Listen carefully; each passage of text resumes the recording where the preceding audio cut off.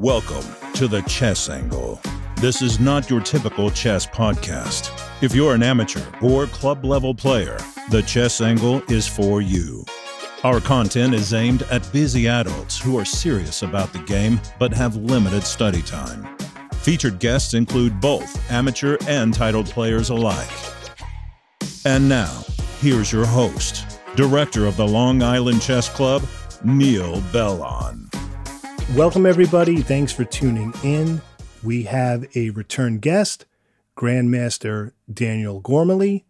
He was on about a month ago. If you didn't catch that episode, we spoke about chess improvement and a number of other great topics. That was episode number 96. I'll put a link for that in the show notes. And this week, we're going to be discussing the upcoming Candidates Tournament, the 2024 Candidates Tournament. And the winner of that event will, of course, play Ding Liren for the World Championship. So, Danny, it's a real pleasure to have you back on the podcast. Thanks for coming out. Yeah, no problem, Neil. I mean, I just felt like it was going. Obviously, it's a fascinating event. There's going to be a huge amount of publicity about this event, so I thought it was worth talking about. Obviously, there is that kind of shadow over it in terms of Magnus Carlsen isn't competing because he declined his spot, but it's still, I don't think that's going to diminish the excitement that people are going to have about who is going to, because it looks very, very wide open. What I'm going to do for our listeners, and I'm going to put some links that people can check out, I'm going to sort of set the table, and then I'm going to let Danny give his insight on some of the players. And there was a bit of controversy with the selection process. And then we can talk, about actual chess and, people's styles and who might win this thing. So here we go. We have 8 players, and we have Nepo, who was the FIDE World Championship runner-up. I'm going to use some nicknames. I hope these players don't mind me doing that. Pragna was the World Cup runner-up, and then Fabiano was the World Cup third place winner. Abasov got 4th place in the World Cup. He's replacing Magnus Carlsen because Magnus declined to play because he didn't like the format. Then we have Jarathi, who was the Grand Swiss winner. Hikaru was the Grand Swiss runner-up. And then Firouzja got in because of his rating. He had the highest rating for January. There was a bit of controversy with that. We'll talk about it. And then we also have Gukesh, who was the FIDE circuit winner.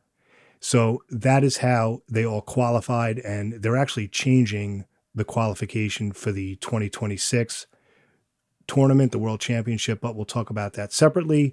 So once again, Magnus was the FIDE World Cup winner, but he declined participation. And the players are going to be competing in a double round robin schedule, meaning each player will play everybody else twice. Once is white, once is black. The time control is 120 minutes for the first 40 moves, followed by 30 minutes for the rest of the game. And there's a 30-second increment starting on move 41. Players cannot draw by agreement before move 41. I personally like that rule. And of course, whoever gets the highest score wins the tournament. And it is taking place at the Great Hall in Toronto, Canada. And that's basically the layout of the tournament. Again, I'll put links where you can kind of see all this stuff. Danny, let's start. There's a lot to unpack here. I want to start with the controversy around Firouzja because it's my understanding, and hopefully you can explain it because I'm following this in kind of bits and pieces. I know he had the highest rating for January, but there was some controversy because it was almost like he sort of had these sort of cherry-picked tournaments to boost his rating. So can you explain to all of us what the whole controversy is? Well, essentially, originally it looked like Wesley So was going to qualify in terms of rating. So obviously, I think as you've already explained, there's several spots available for the candidates. And one of those is done on rating. And Firouzja was in a rating spot only after he gained enough points by winning some league matches. A lot of people on Reddit were trying to create a controversy about this. However, in my opinion, although maybe you could argue these matches were slightly contrived, firstly, it's a phenomenal achievement to get to 2750 or whatever Firouzja's rating was at the time. I think he had to get to 2760, 2770. people don't realize the level you need to play at. I mean, I've played players at this level. It's really tough. Like every move, you feel the pressure when you play them. I played Michael Adams, for example, several occasions. I've had a couple of draws against him over the board. They were tough games. And obviously, I've lost a few times as well. I've analysed with him. You start to realise that it's a higher level. It's a very high level. They calculate very well. These guys are very efficient. They see a lot, and they're very objective. They move quickly. They put you under pressure because they move quickly. They calculate well. So it's a phenomenal level. So I think people are making more controversy out of this than really needed to be done. But yeah, just to explain that. So he had a couple of matches or 2 or 3 matches. One of them was against a guy called Chekachev, who is a former Russian player, I believe, and he ended up living in France. Now, funny enough, I heard a controversial story that apparently he was told by Kramnik in a bar that the World Championship match between Kasparov and Kramnik was fixed, right? Which is a bit of I don't know, I bet it was in a pub, right? So, and the story was that they were going to have several matches. There was a sponsor who was going to sponsor several of these matches. The idea was Kaspar would lose the first one, and then he would get his like a rematch, and then he would win. But then the sponsor got cold feet and decided to pull out. And he also claimed that the Kasparov-Anna match in 1995 was fixed. So it's interesting when you hear about this stuff. Now, obviously, this is a story from a bar. It sounds like the sort of thing that Bobby Fischer was coming out with. He claimed that a lot of these Kasparov-Karpov matches were fixed. But yeah, going off on a tangent, the reason I explained this story was obviously Chekachev. The people in Reddit were claiming that he was involved and somehow these matches with Ferrugia were fixed. I don't think they were. But on the other hand, if you're playing your countryman, Neil, and you essentially want them to get through to playing the candidates, don't you? Ferrugia's a countryman of Chekachev. I think it would have been fairer if they had brought in somebody from abroad to play him, because he's basically playing against people who essentially want him to qualify. So it does look a little bit suspicious.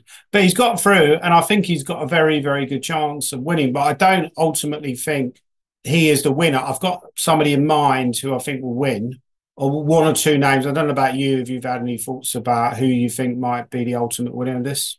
I like Fabiano. I think, now, again, I don't know as much about sort of the inside baseball with all this as some players, but I'm rooting for, it's partly that I'm rooting for Fabiano. He's a New York guy. I mean, I met him as a kid. I've spoken to his dad, and I just think he's coming in this as really a monster candidate. So I think Fabiano could easily take it. I mean, I'm rooting for him. That's just my own sort of maybe New York kind of bias. But what are your thoughts on that? Oh, you're Italian, right? Whatever. Yeah. Yeah, Italian bias too. Yeah, I am Italian, so I have. Yeah, I am. My name doesn't give the slightest indication of it. It's a long story, but anyway, I'm actually 100% Italian. Even though I may not look it, I'm kind of fair skinned. That's the northern Italy. But yeah, I think it's an Italian, New York, Brooklyn thing that I'm rooting for Fabiano. But what are your thoughts, Danny? Well, yeah, I've been watching The Sopranos recently. I mean, presumably you're a fan of that show, right? Oh, yeah. I watched it, when it was on, like actually on HBO years ago. Yeah. That was the big thing. Yeah, it's just an amazing show. But I've just watched it so many times, because so many TV shows you get into and you're like, actually, that's not very good. And then you end up watching the ones that you enjoy, which is like Breaking Bad, Sopranos. But yeah, I feel with Fabiano, obviously he's got a fantastic chance. But what I would say is I don't think he's got a bigger an edge as people think. Now, if you look at the bookmakers' odds, I think he's about 7-4, 2-1, which seems about right. But obviously, then if you look at that, then he's more likely to not win than he is to win. The guy I've got in mind as potentially might win it actually is another American player, which is Hikaru Nakamura. I believe has also got New York ties as well, right? Yep. Oh yeah, he's a New York guy. Yep. Yeah, and he's looking good as well, for sure. Yeah, because I did actually I did a little bit of research, because like I follow golf a lot, Neil, and in golf they're obsessed with statistics. And in chess, for some reason, we're not that keen on statistics. Probably because I've got an opinion about this, and I mean, Kramnik's been coming up with these statistics recently about people in title Tuesday and everything. They all seem a little bit all over the place. But is obviously in golf, they're very, very stringent on statistics, very, very, they go on about stuff like driving distance and stuff like that. But I was looking at a very, very basic statistic, which is if you look at all the players and you look at their classical FIDE rating, you look at their rapid FIDE rating, and you look at their blitz FIDE rating, so we ignore online ratings, then who do you think has the highest accumulated rating out of all the players in the candidates? See, my first guess would be Nakamura. Nakamura's number one, and the reason is partly because he's got such a high blitz rating.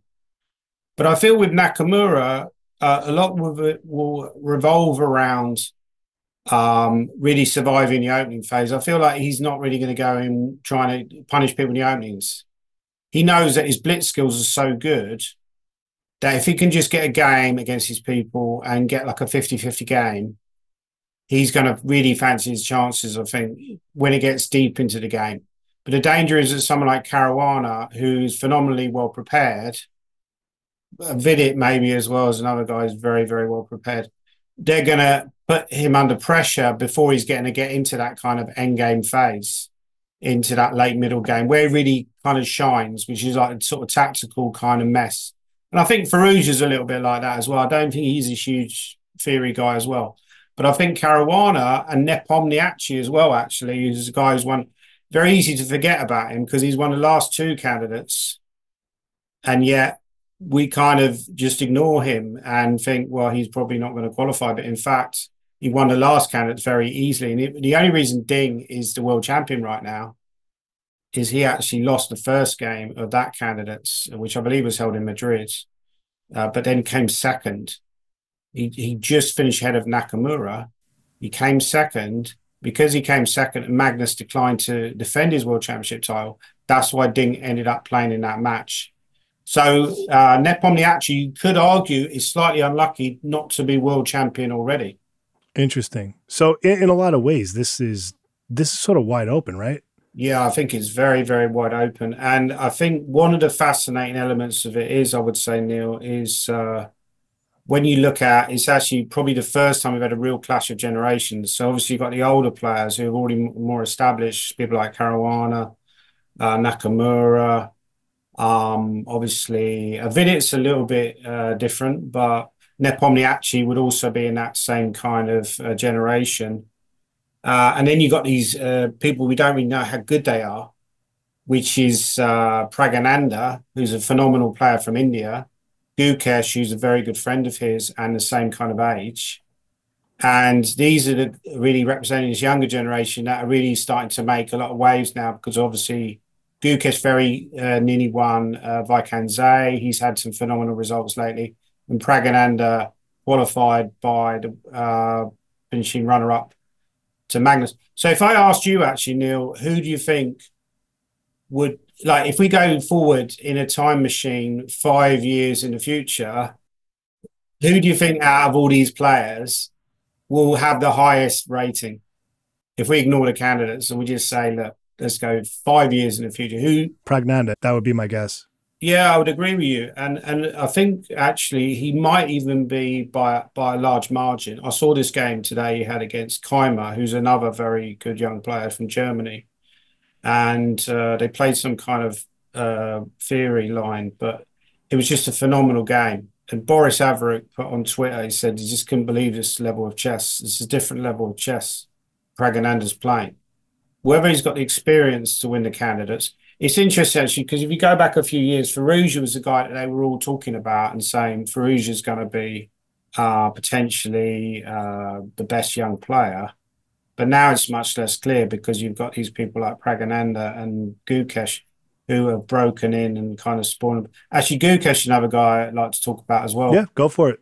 Yeah, I mean, Gukesh, I just find the way he plays, if you look at Pragananda, Keimer, there's this guy called Nordibrek Abdusattorov from Uzbekistan who's very good. But if you look at their style, they're kind of grinders. When you look at Gukesh, he's got a very exciting style. I looked at some of his games with Vaikanze. He's kind of playing this dynamic style. And apparently, I was reading the other day in this newspaper column by David Howe. He writes a newspaper column in England for I think it's something like the Sunday Times. And he was talking about Gukesh, and he said that Gukesh kind of bucked the trend because it's typical nowadays for younger players to get good by working with computers. And he said that Gukesh got good by working with just doing the traditional route of reading books, puzzles. So I think these two players coming in are potentially going to really kind of mix it up. And that's what gives it a fascinating dimension for me. The fact that we don't know how good these players are. Ferrugia, I'd probably put in that category as well. I know he failed the last time, but I feel like Pragananda is the guy that they're going all in on. I feel like Pragananda, Indian, the Indian chess scene, they really want Pragananda to do well. Yeah. And I feel that they've put him ahead of Gukesh in the pecking order. Whether that's right or not, obviously only time will tell. But I feel like it would be a very exciting development if Pragananda was able to win the candidates, right? Interesting for everyone at home what they're doing to avoid collusion, because we were talking about players from like the same country. So players from the same federation, they have to play each other in the first rounds to avoid collusion. So that would be, Pragnahara, Guthari and Gukesh from India, and then Fabi and Hikaru from the US. Yeah. So they're going to be, I think if they face each other in rounds 1 through 3 and then 8 through 10. So they want to avoid collusion. Well, yeah, I mean, that doesn't surprise me because as I just said earlier, Neil, in the World Championships, actually proper World Championships themselves, there was some allegations that there was some fixing going on. Yeah. So, if you feel like a whole match is going to be fixed, and obviously one or two games. I mean, Bobby Fischer, going back to the 1950s, as far as long as ago as that, there was a famous story about him claiming that Russians were green draws with each other. Mm-hmm. I think that was something like 1958 in Porto Rose or something like that. And he was claiming that the Russian players, the Soviet delegation, people like Petrosian, who wasn't actually Russian, I think he was from Armenia. I think there were people like Korchnoi playing, and Tao and a few others. I'm not sure about the names. And they were agreeing draws with each other, and the idea of saving energy to play against someone like Bobby. It would have been quite young at the time. He would have only been about 15. So this has actually been going on for years. I mean, I've seen this myself in tournaments that obviously GMs would agree draws with each other for the game. I've done it myself, which is something I regret. I don't believe in fixing games. If we talk about Vaikanze that happened recently, there was a game in the penultimate round between Gukesh and Pragananda, and Gukesh was winning that game. And at some moment where he was completely winning, he repeated the position, which I found very strange. Now, was that because he was under instruction not to beat the other guy? Is that possible? Or is it just because, yeah, I mean, he just forgot, which is perfectly understandable that he just forgot that he'd already repeated the position twice. But why would you even take that risk? Because he was totally winning, like pretty much any move would win. So it was slightly strange, but I think we're looking at Gukesh and Pragananda as being, I would say, probably the main hosts from India. Although Vidit, to be fair, Vidit has been playing some amazing chess recently. And he's got quite a big fan base as well. Often when I look at sports, because I'm betting on sports all the time. I'm like crazy, like a sports betting junkie. I don't know if you're looking at player upside, right? So a few years ago, I was looking at John Ram and he in golf, and I could tell that he had like a massive upside, and I was always going on about this on forums and stuff. And the thing is with Vidit, I do feel that his baseline is probably where he's at now, whereas the younger guys like Pragananda and Gukesh, we don't know where they could be in 5 or 6 years' time. They could be like 2,800 plus. I would expect Pragananda to be over 2,800 in the future, probably Gukesh as well. Given that, but obviously then you look at it and you think, well, Caruana is already 2,800. So the danger is that you could overestimate potential. And so what is your feeling, Neil? Do you still feel that someone like Caruana has an edge over players like Pragananda? It's hard for me to say because admittedly, I don't have as much knowledge about these guys as someone at your level. But I mean, from what I know, he definitely has a shot. It really, I think it's going to come down to endurance and really style. And I'm just wondering what kind of, openings these guys are going to use, or how, how much they're going to push for the win, that type of thing. I mean, I'm just sort of giving my sort of amateur perspective. I mean, from what I understand, I don't think this is going to be a boring. I mean, this should be a very exciting matchup because of all the varying styles. I mean, would you agree that that's accurate? Probably.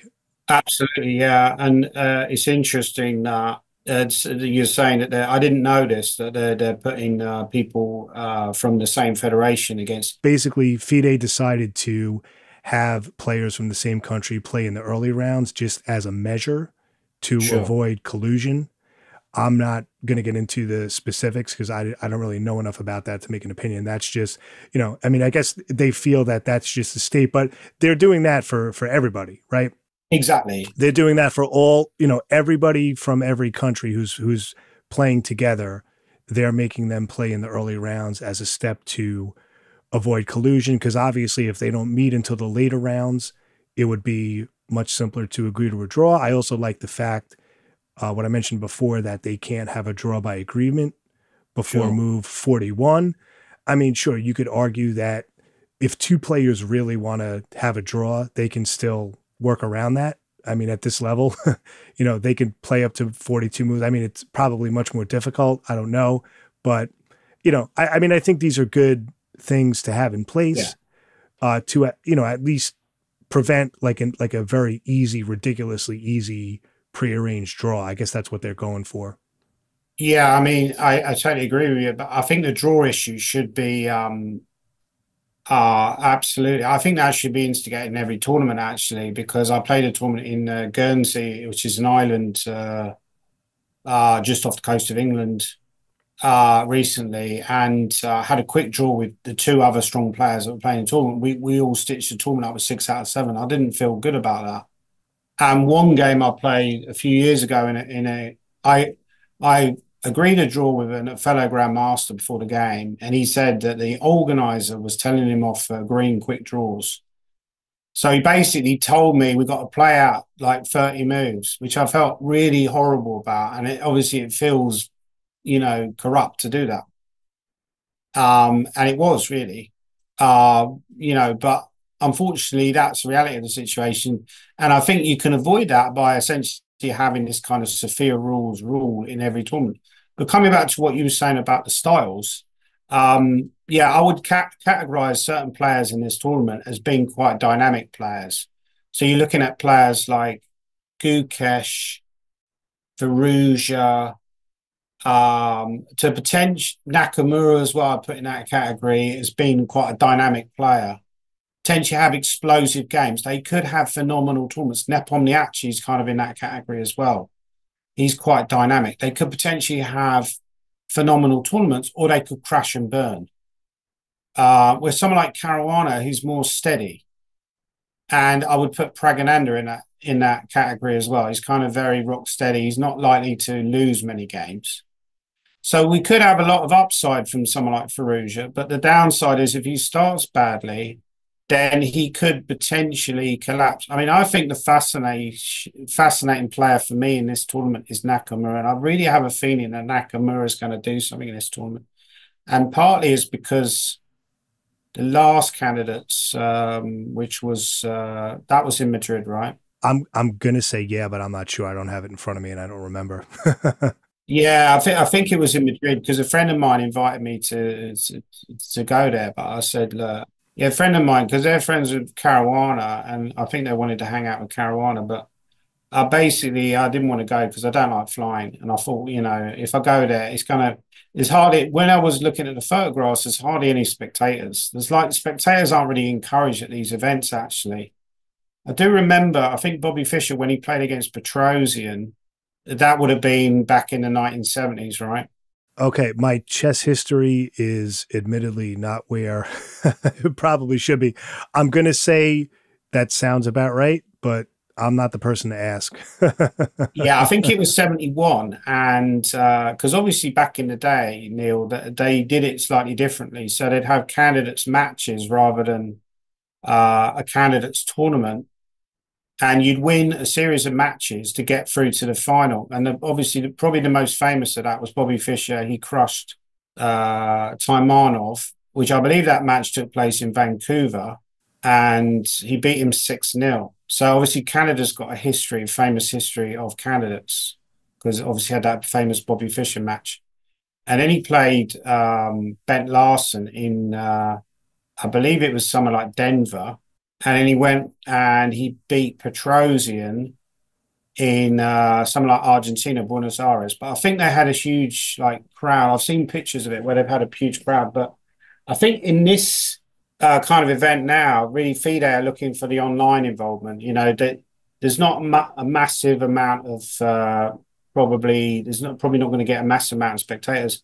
But yeah, looking at the players, I feel like Nakamura, who came quite close actually in the last one. I think he'll learn from that. And he's actually taken a different approach now to these kind of candidates tournaments that he did before, actually, Neil. I got a couple of random thoughts about this. I'm curious about your opinion. You're a GM, I'm an amateur. I kind of like that dynamic.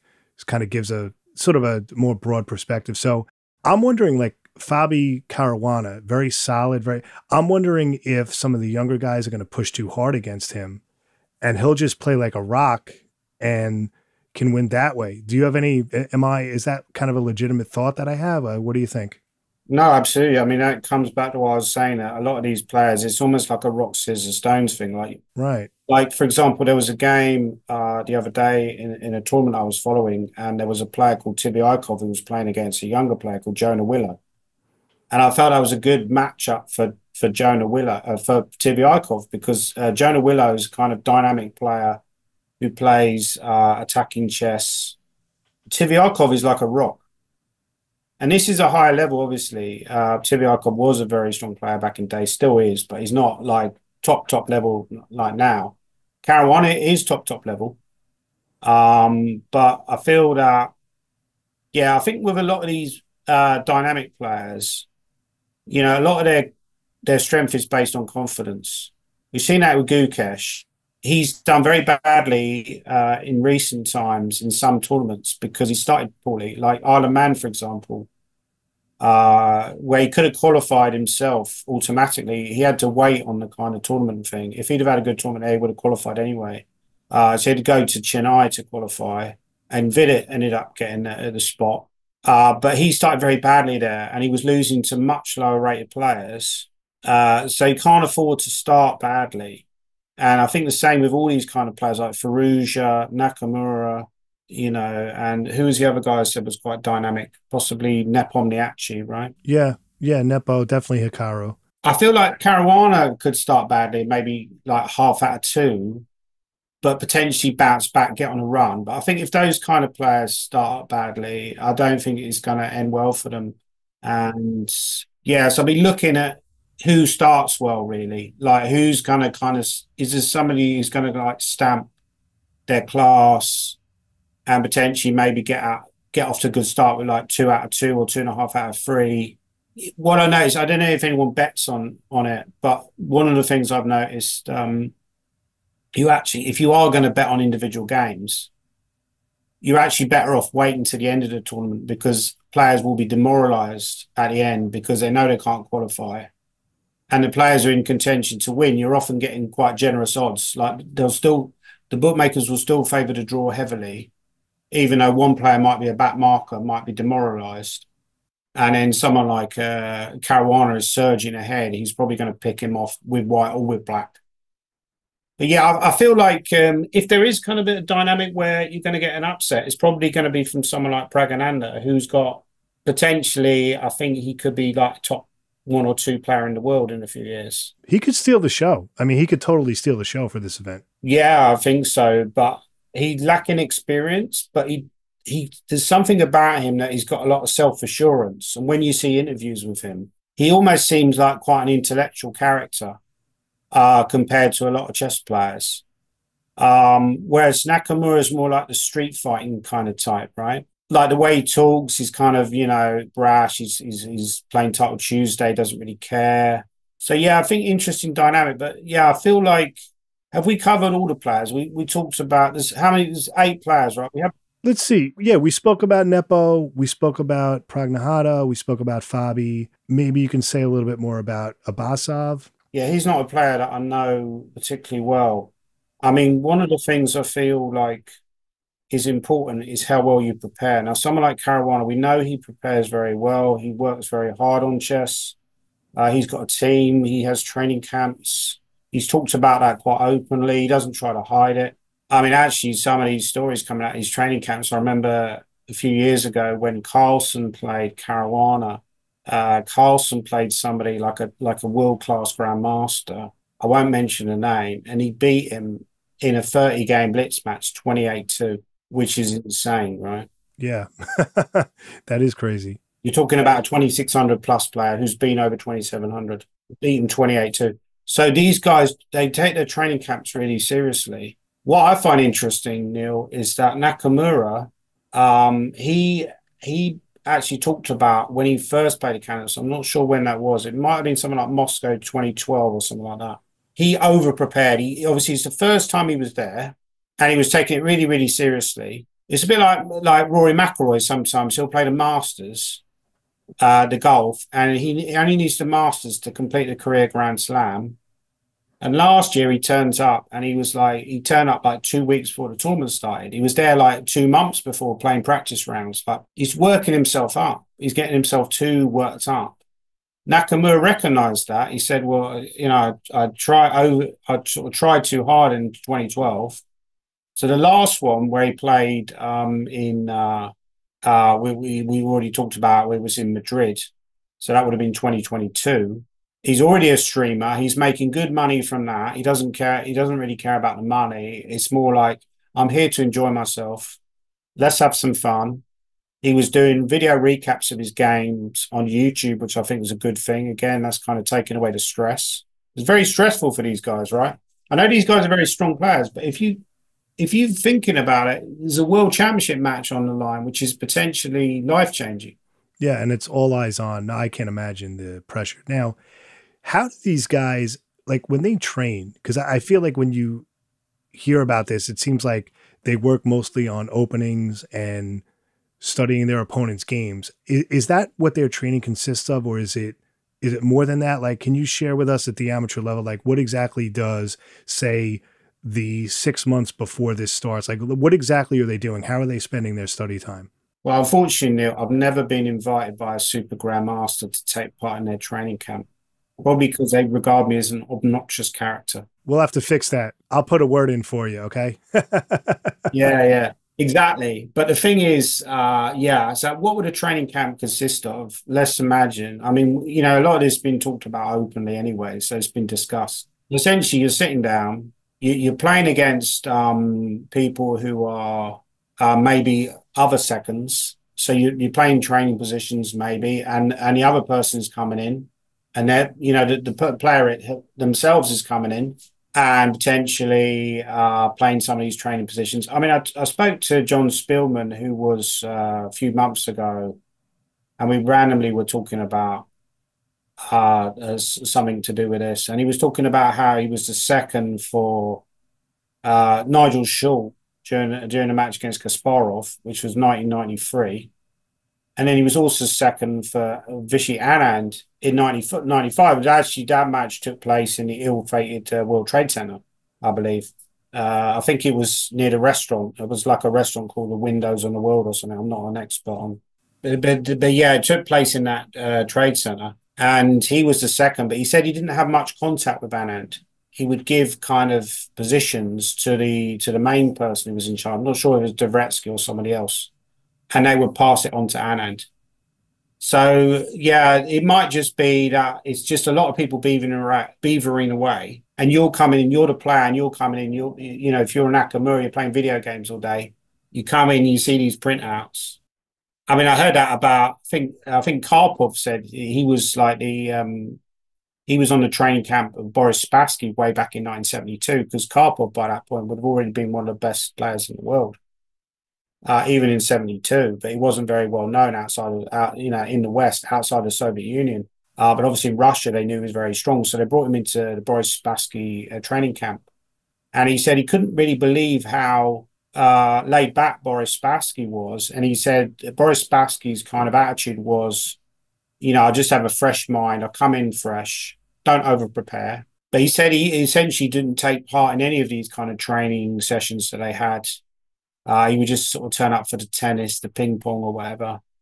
And he said that was partly to blame for the reason why he failed. Whereas Karpov, on the other hand, when he was preparing for these matches in, say, 75 against Korchnoi, he was spending 12 hours a day studying chess. So if you're spending 12 hours a day studying chess, Neil, part of the reason why Bobby Fischer actually won the world championship title in the first place, he was just chess, chess, chess every single day. So we spoke about the alleged controversy with Firouzja, and, some people claim he sort of like artificially boosted his rating, or that those matches were somehow, contrived or staged, whatever. That's just what's out there. I'm not, giving my own opinion on that. This is just what's being reported. So, but now what about with Gukesh? Because I'm following this, but I'm sort of, it's a little not incoherent. It's a little vague how this went down, because they say with Gukesh, there might have been a little bit of controversy with that whole FIDE circuit winner, because it goes by, how you do at a series of tournaments, and there's this formula. What's the deal with that whole thing with the FIDE circuit winner and Gukesh? Because I know there was some kind of issue with that as well. Yeah, I mean, I think a lot of this stems from the fact that obviously with the candidates, there's only limited number of places, and there's so many very good players now. And you could look, you look at players a few years ago, so, oh, they're bound to play X amount of candidate matches. But actually they're not, because there's so much competition. So it's not easy to get anything. So like Wesley So was having pot shots at Firouzja online. As far as Gukesh is concerned, I think one of the things with Gukesh and Pragananda, which is probably not talked about enough, is the fact that they work together. So the fact that these Indian guys, they're dragging each other along. So you've got, obviously, Vidit is slightly older than those guys, but they have training camps which are based on the old Soviet training camps of kind of communal. They're all training together. I mean, I've spoken about this, Neil, with English chess, and one of the reasons I feel that we've fallen behind other nations. Obviously, you can't compare yourselves to countries like India and the United States and China, because they've got much larger populations. But we used to have very strong chess nation, but we kind of like all our good players were really based on a kind of lone wolf philosophy, which Bobby Fischer also kind of adhered to. But I think now that doesn't really work anymore. I feel like we've seen countries like India forge ahead because they're working together. They've got people like Gukesh who's working with Pragananda, who's working with Aragazzi, and Anil Haisarin is involved. That's another player who I think might be involved in candidates in the future. I mean, if we look at these players, who would you say could potentially be world champion? I mean, who could potentially beat Ding? Because that's what it's all about, really. I mean, you could talk about the tournament, but it's ultimately about getting somebody from that tournament to then face Ding. Now, who are the players involved do you think can beat Ding Liren? There's like an X factor with these things that you just don't know. I mean, just based on statistics, I mean, definitely Caruana, definitely Hikaru, definitely all the ones from India, I think. I mean, definitely, I don't know. Like, this is why I'm having you on, because these are things that I follow. You need a Ding expert, right? Yeah, I need a Ding expert, right? Exactly. So but I mean, yeah, I think Abbasov could. I think Absolutely. A lot of times there's look at how the last world championship went down. I mean, it was like a street fight, right? It was like back and forth, back and forth. It wasn't like, that's kind of why I'm saying like anybody. It wasn't like draw. Do you think we'll see like a French or a London system? Is that even possible? Someone's going to throw that out? Oh, definitely. Well, London system, I think, is fairly sound.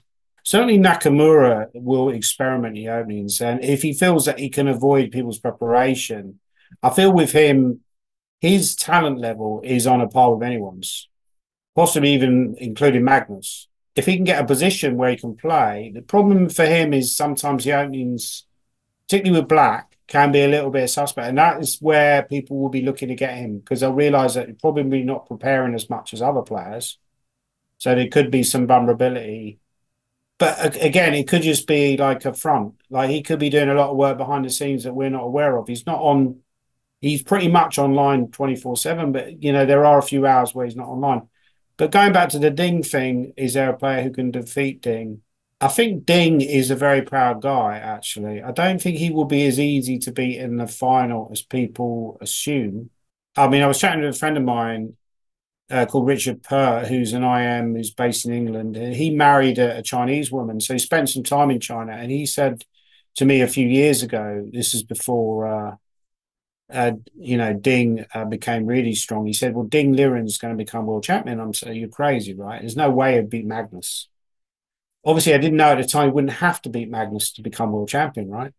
But he said that in China, Ding was a massive star. And actually, I think China, it was interesting reading about it. And apparently, it goes way back to 1970s, where this Asian businessman obviously saw the kind of effect that Bobby Fischer had. I think Bobby Fischer came over to the Philippines.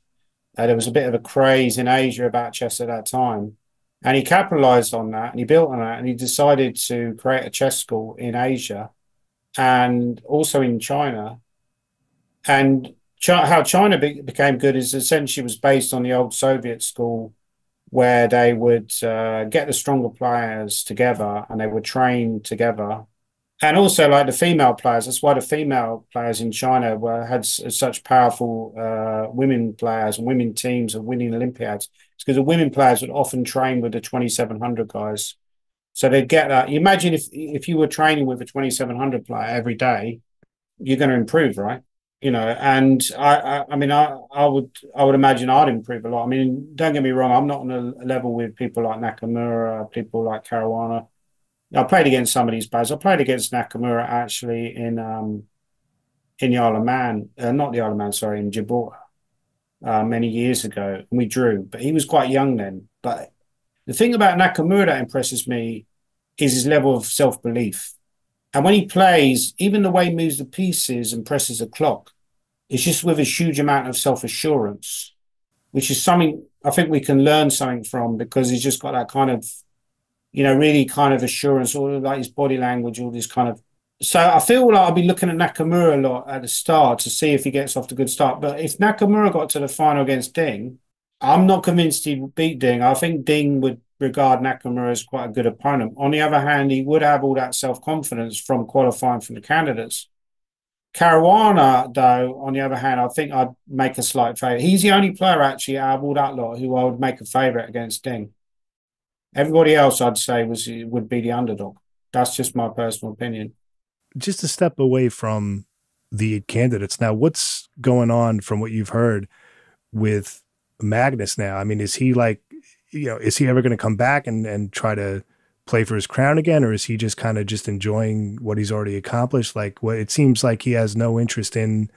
But I mean, people obviously would love to see him come back and try to regain his title. Like, what have you heard about that? Yeah, because I think this really strikes at the heart of the whole issue that is going on in chess. Because obviously, recently we had this random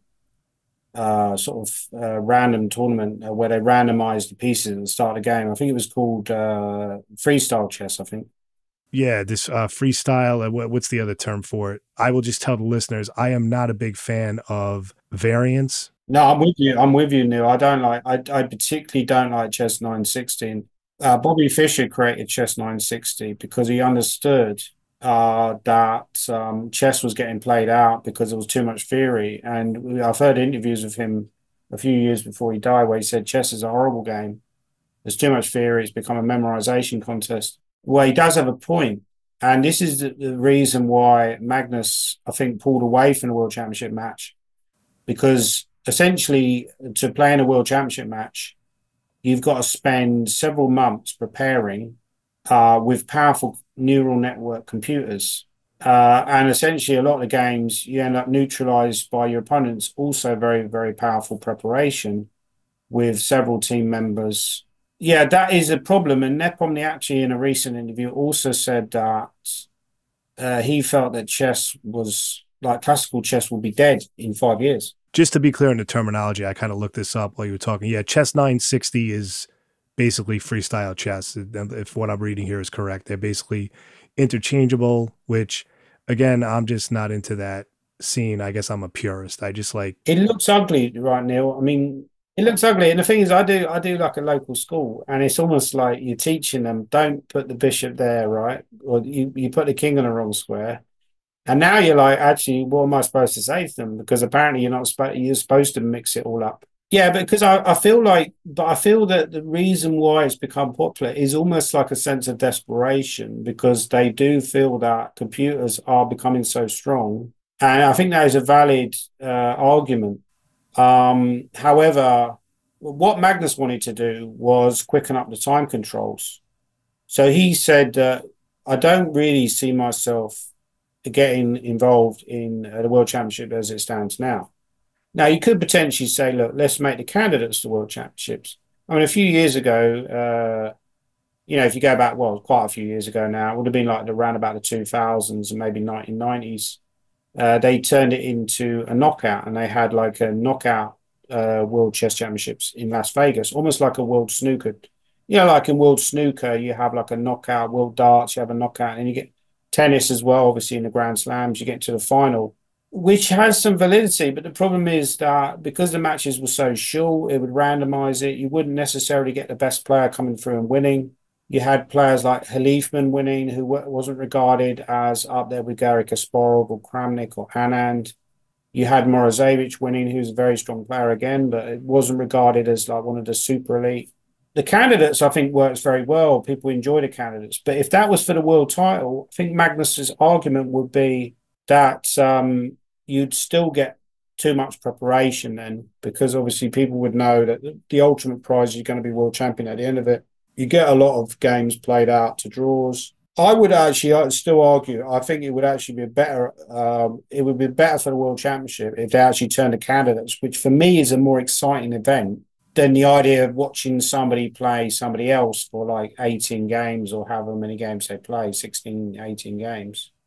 For me, the candidates is actually far more exciting. I don't know. Do you feel the same way, Neil? That's interesting. So in other words, whoever wins the candidates is world champion. Yeah, and I think as long as you had like carefully laid down criteria, but I think the argument would be that Magnus would still not come back, because I think that's really the elephant in the room as far as the elite of chess is concerned.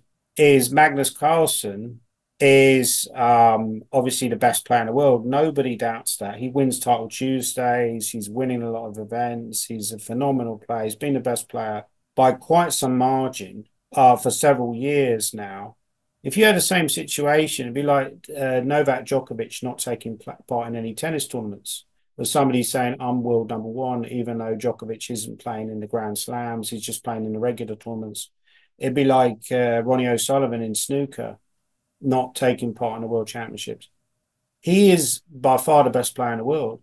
So the fact that he doesn't take part in the World Championship, in my opinion, does obviously take away from it. You could say, well, look, nobody's better than the World Championship. Nobody's better than chess. Nobody's bigger than chess. But equally, you could argue that Magnus is bigger. He's the best player in the world. But I did actually, I wrote or collaborated on a book, for Infomart. I don't know if have you heard of Infomart magazine, Neil? I am not familiar with it. No. No, it's quite a sort of famous Yugoslavian magazine. So in the days before people had databases, they used to drag around these Infomarts because they'd have these very deeply annotated games in particular openings. So people who didn't have access to databases back in the 1970s or 1980s, they'd have these huge books filled with these sort of very densely annotated Infomart games. But yeah, I did some games from the Carlsen Nepomniachtchi match, and I said that Carlsen was reaching the age where a lot of world champions would lose their title. Like if you look at Kasparov, for example, he was a dominant chess player, but he lost his world title when he was kind of like in his late. How old was Kasparov in? He lost to Kramnik in about 2000, year 2000, I think. And I think he was 37. He would have been about 37 at the time. Bobby Fischer obviously didn't defend his world title, but Karpov, who inherited it from him, would have been in his 30s when he lost to Kasparov. Karpov was also, yeah, we talked about Karpov. Boris Spassky would have been in his 30s. But what would be fascinating for me is because Carlsen is so far ahead of the pack, if he was involved in a world championship, would he be able to fend off players like Pragananda? I feel like with him out of the picture, Neil, I don't know if you agree with me. I mean, maybe Caruana wins his candidates, but I think it's only a matter of time before people like Pragananda qualify, people like Gukesh, that generation of players. It's only a matter of time before they get somebody into the World Championship final. But partly I'm also looking, I don't know about you, Neil, but I'm looking at, there's something about Caruana's chess. I know you probably won't, because obviously you're a Caruana fan. You probably won't appreciate me saying this, right? It's okay. All points of view here. All points of view. Exactly, right? There's something about his chess that just doesn't excite me. I just find it like it's a lot of it is preparation based. He's a phenomenally well prepared player. He calculates very well, from what I'm reading. But his chess is kind of styleless. It's almost like it's been informed by the computer a lot. There's not many games I can quote of Caruana's. But then to be fair, there's not many games I can quote of Carlsen's either, because the games that I remember, the games from when I was growing up, when, people like Kasparov, I sound like a bit of a dinosaur now. People like Kasparov, Kramnik, obviously Anand, those kind of guys, or even like Bobby Fischer games that I studied when I was younger, Karpov. But yeah, with Caruana is kind of, I just feel like if Caruana played Ding, to me, that just wouldn't excite me. I mean, I just wouldn't feel like that's an exciting match. And the reason is not just because of the chess, but also because of the personalities. Like, you got two quiet guys who are quite introverted, right? Yeah, it's true. Yeah, but if you had Nakamura in the final against Ding, when Nakamura is kind of like a bit of a, like up and down guy, a bit more outgoing, a bit more exuberant. I think if you had Nakamura, or if, alternatively, if you had Pragananda, then you could hype up the whole India versus China angle. See, now, Caruana Ding, I mean, from what I remember, I mean, Ding, when he played Nepo, I mean, he was pushing the envelope, right? He was Ding was throwing down. I mean, Ding wanted to throw down. He wasn't like, that match wasn't like draw. Fabiano's sort of like solid preparation style against, Ding kind of trying to push things. I mean, that might be, I don't know. It might be an interesting match. Maybe I'm wrong. No, I think actually, if you look at, there's two players here for me who have unfinished business with the World Championship title, and the two players are Nepomniachtchi and Caruana. And the reason is, well, Caruana in 2018 was very close to beating Magnus, and Magnus admitted afterwards the press conference that he felt there was very little between them at classical chess. He got him in the rapid play section, but I think that Caruana, he must regret in a way not taking more risks during that match, because, for example, even in the final game he could have played on, there were certain games he should have probably won in that match. He has been one of the best classical players. You take Carlsen out of the picture, you would say that he's actually the best classical chess player in the world, right? Oh, yeah. No question, right?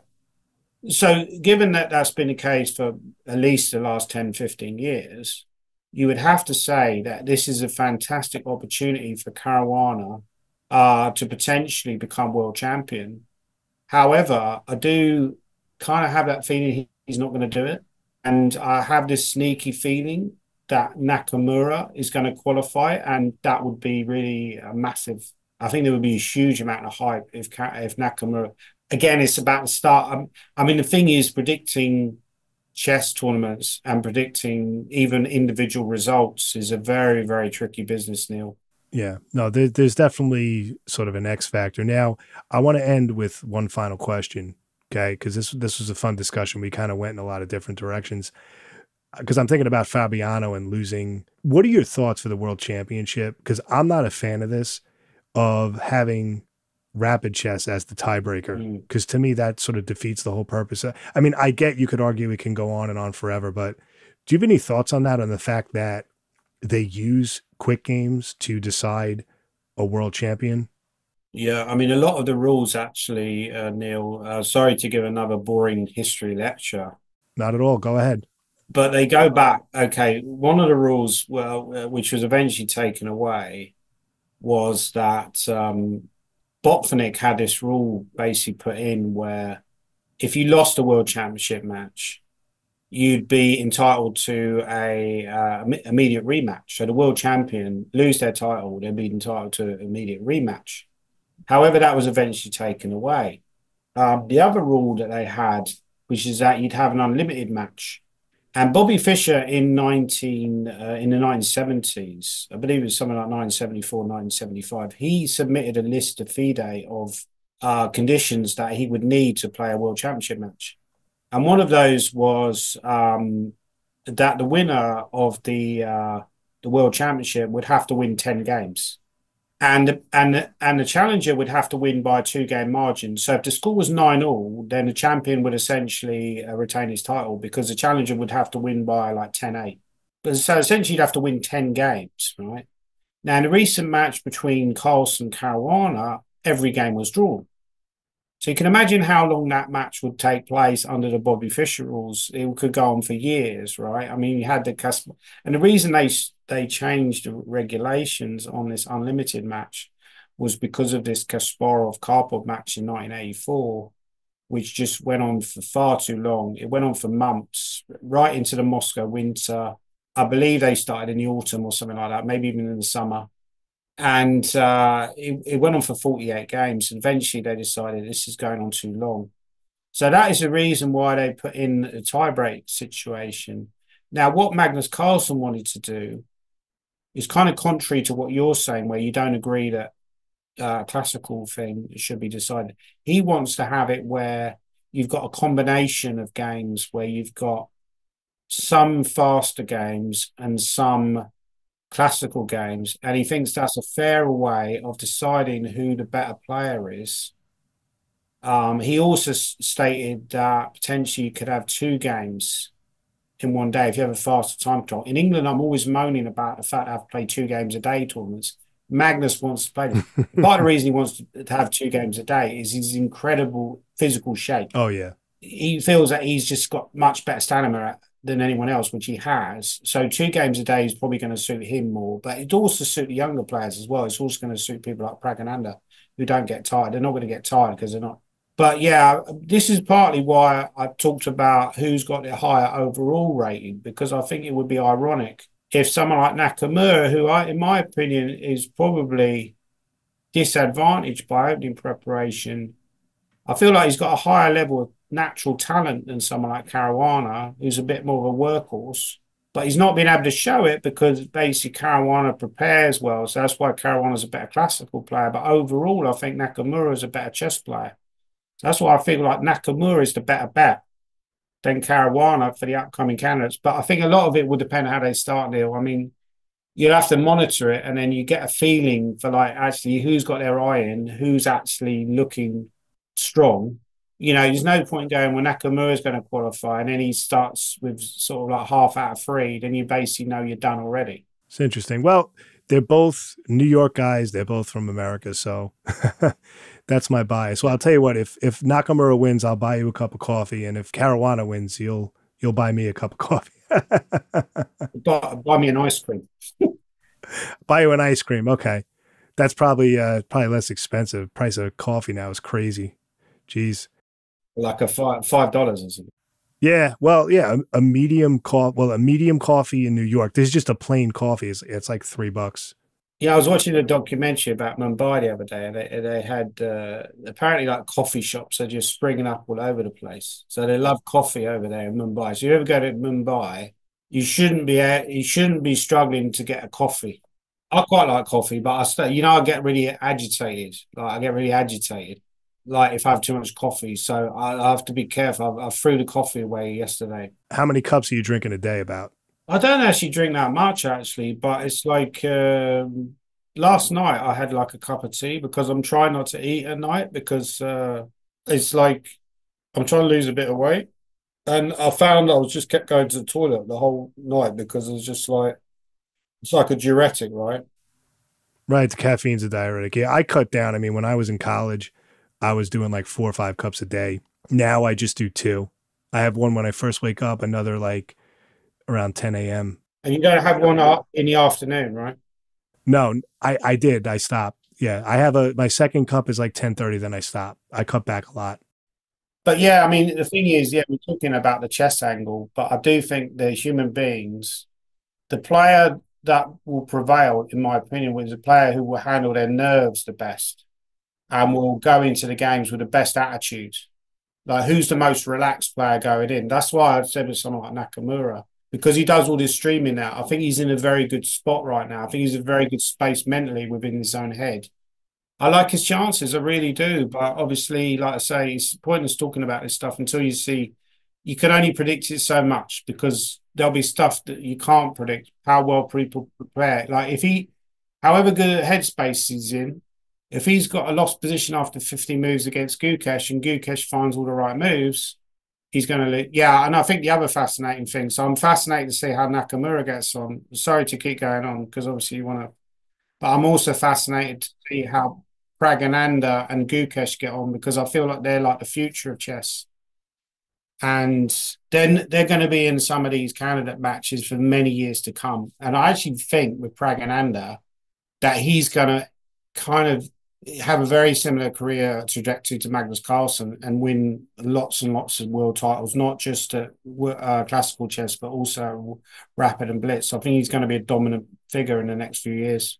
Oh, just one other thing. Yeah, Firouzja, I think you should mention as well, because Firouzja we have barely talked about, but actually Firouzja's form over the last few months has picked up. So Firouzja, another guy to talk about. But yeah, thanks a lot, Neil. Hopefully we'll have a bit more content during the, potentially after or even during the candidates itself.